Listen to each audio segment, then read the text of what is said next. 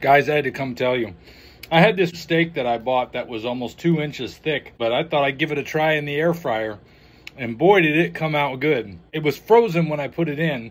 I set it at 475 degrees and I put it in there for 30 minutes. I flipped it over at the halfway point and then I put it in at 375 degrees for 10 more minutes and it just came out perfect. The inside was 125 degrees. I let it sit for a few minutes so it could rest.